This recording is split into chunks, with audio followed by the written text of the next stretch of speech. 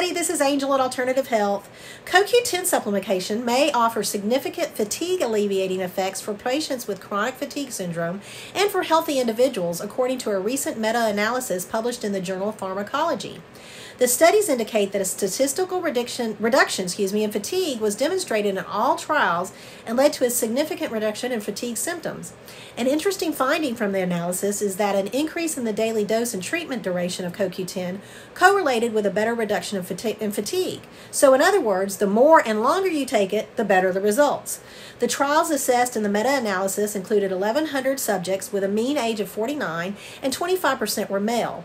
Subjects' diagnosis included chronic fatigue, fibromyalgia, end-stage heart failure, obesity, breast cancer, and multiple sclerosis.